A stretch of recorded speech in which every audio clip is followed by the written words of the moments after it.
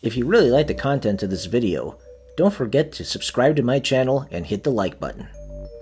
Today, I'm going to show you how to set up a Dockerized web server to run PHP 5.6 with Apache Web Server version 2.4. Although modern web frameworks like Ruby on Rails or Python Django tend to be popular open source frameworks for creating new websites today, PHP actually has some staying power as many older websites still run on it, especially with WordPress.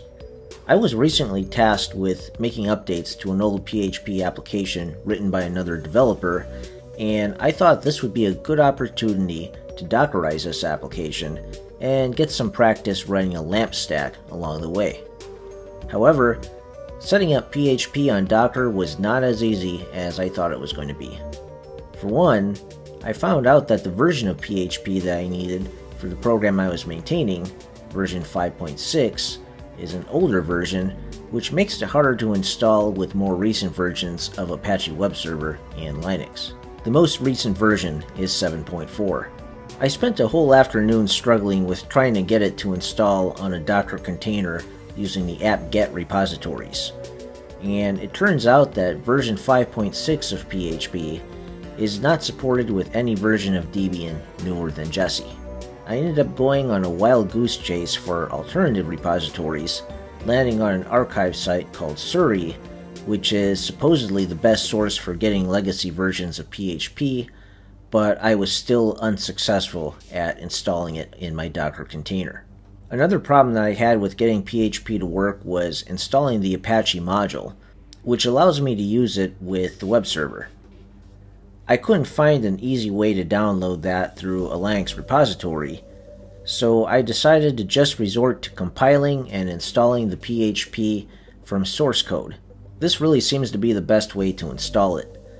So here I'm going to walk you through the Dockerfile commands that outline the steps for creating your own LAMP server running PHP version 5.6.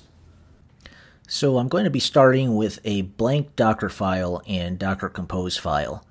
The Dockerfile is going to start with an image from the official Apache Web Server repository.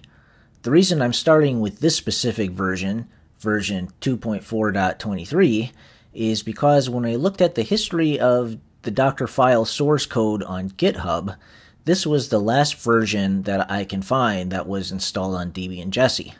The newer versions of the Apache Docker images are installed on later versions of Debian, which may not work with PHP version 5.6, which is the specific version that I need for the project that I'll later be working with. Now I'm going to add the packages we are going to need for installing PHP. We need the MySQL client because that's the database that this app is going to use, the dev library package, which, importantly, contains some tools that we need for configuring our PHP application to work with MySQL, the GCC compiler and make, which are going to be used to build PHP from its source code, and curl is a program which we could use to download the PHP source, and Vim is just a text editing tool that I like to have in the Docker container because it's useful. Next, I'm going to write a line that uses curl to download the official PHP distribution from the internet. You can find it on the downloads page of php.net under the archived releases. We can copy and paste the link into our Dockerfile commands. Once the download runs and completes, the next step will unzip the file into the temporary directory. To build PHP, you need to run the configure command with the necessary options for whichever you want in your installation. In this case, I'm using the apxs2 command line switches, which tells it to build the Apache 2 module so that PHP can integrate with the web server. I'm also telling it to use MySQL and install the special MySQL driver. The MySQL config that needs as an argument is one of the things that comes in the libmysql client dev package that we installed earlier. I've also got a switch to install a PHP module called mbstring, which is a dependency for the application that I intend to run. And finally, you want to run make and make install which builds a program based on the arguments you provided to that configure script. These specific configuration commands I needed was the most difficult part of this project for me to figure out, because it took me a while to assess exactly what modules I need to run for the legacy application to work. It took many hours of trial and error and sifting through forum posts on php.net. I guess an assumption I started with that turned out to be incorrect was that I thought that using a precompiled official Docker container or installing by apt-get would also install all the modules that I needed. But as it turns out that for PHP, compiling from source is actually the best option, because a lot of the libraries you may be needing to integrate in your application will be built and integrated at this step. The next command I make cleans up all of the temporary install files. Then the working directory command specifies the place where all of the project files will reside on the server. I'm also going to copy our custom Apache configuration into the Docker container, which I haven't written yet, but I'll get to that in a moment. We expose port 80 so the Apache web server can talk to the outside, and the command to start Apache is httpd foreground. So on the Apache image repository instructions, they provide a command for copying the httpd file within the container to the outside of the container. This will give us a template to work with, and we're going to use this file to make modifications on the settings for our Apache web server. So running the command that copies the file for us, now that we have the configuration file available, we can make the changes needed to get it working the way that we want. I'm going to first change the default documents directory to the location where we'll be hosting the project HTML files on the server. And we also want to add the library libphp5, the module that Apache connects to so that it could run PHP. You also have to add a directive in this configuration file so that Apache knows to process URLs ending with the .php extension as executable PHP files. And I'm also going to change the default setting for the error log so that it points to a file that we could read and we could tail. So, now that we have that set up, let's go ahead and make a simple file to be a test page for our website.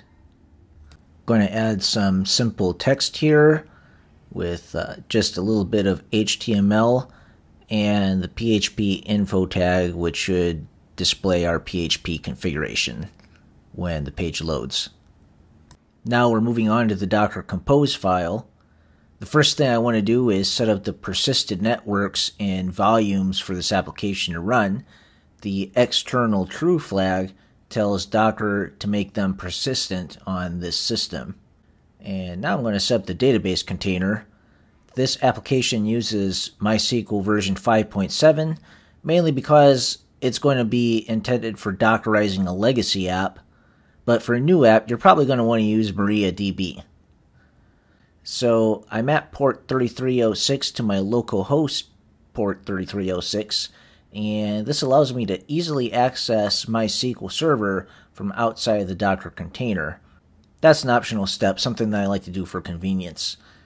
And the MySQL data will be mapped to the external volume MySQL data 5.7. Now for setting up the Apache container, we're going to build the Docker file at the top level. Port 80 is going to map to port 8080 on our local host, and our source directory is going to symlink to the web server files directory within the container. Let's go ahead and run it. Oops, it looks like the first hiccup is that I've got to create the Docker external volumes and networks first. Okay, and now I got it running, and as you can see, it's running all of the steps that we made in the Docker file. It's taking a little while to download the PHP source code, but the configuration and compilation of the source code build is what's going to actually take a while. So now the Docker image is ready. And another hiccup I ran into is that it seems the command httpd foreground isn't able to be found as specified in the Docker file, and for some reason specifying the same command in the Docker compose file seemed to make it work. I thought that was kind of strange, but it's working now. So let's have a look at it in the web browser. So there we go, our Apache web server is running, and as you can see, the PHP info configuration information, and that's the end of this tutorial. So if you like this video, don't forget to hit the like button, subscribe my channel for more content, and I'll see you in the next video.